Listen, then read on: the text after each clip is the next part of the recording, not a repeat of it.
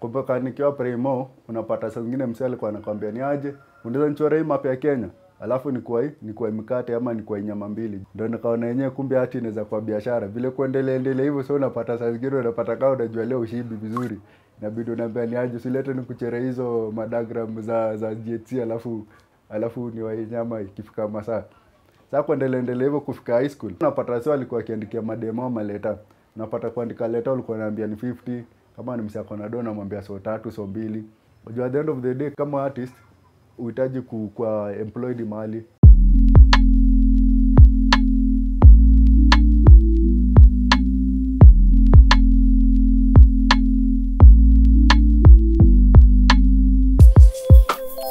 Kwa jina naitwa Michael Daman na mimi ni artist. Nilianza kuchora nikiwa mdogo.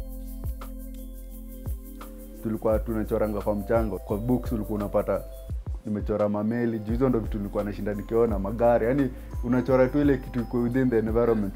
Sasa art nilianza kuchora hivyo. Hii talent ilitoka kwa grandmother juu grandmother yangu anakuanga poa weaving. Sasa unapata ili person. Sasa ikanifikia.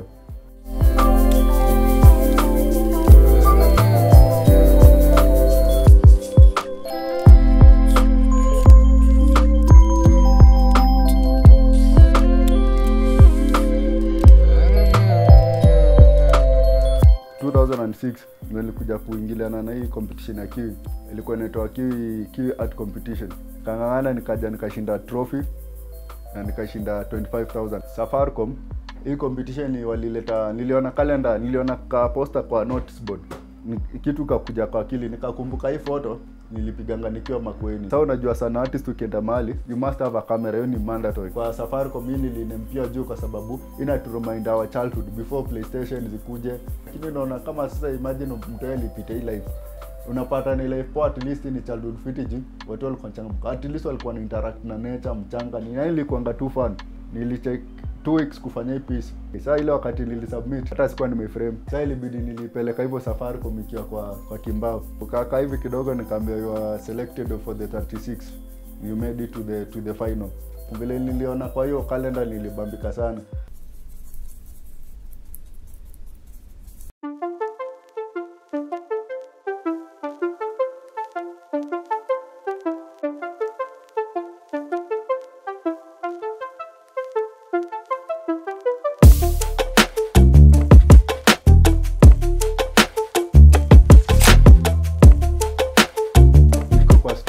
Tumerenti place na best yangu.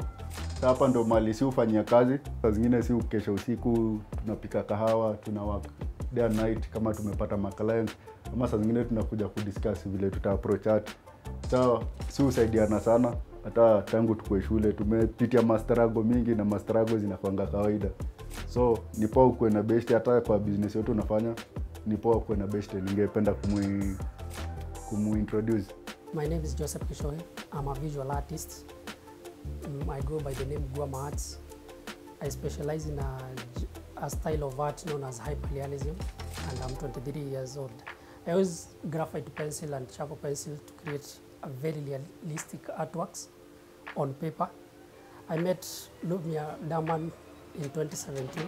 At that time, we were just friends. Through meeting him, tuliamwadhizia to work together. So tukakam Umoja, tukatafuta keja, our 1 bedroom, which tuliset kama our studio, and hii ndio place yenye si hupaintia na kudraw.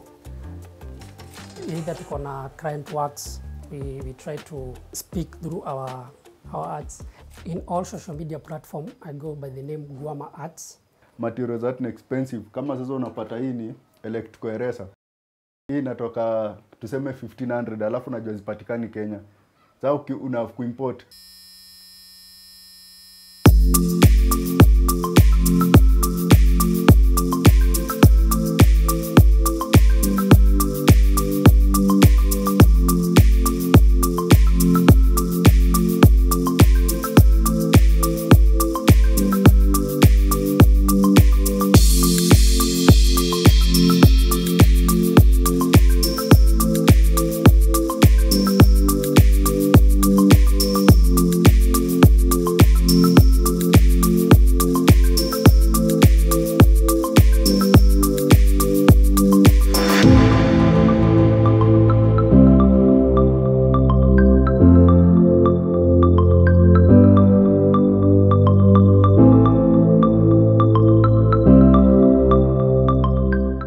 name is Michael Daman, and I'm putting Kenya on canvas. My name is Joseph Gishoy Guama, and I'm also putting Kenya on canvas.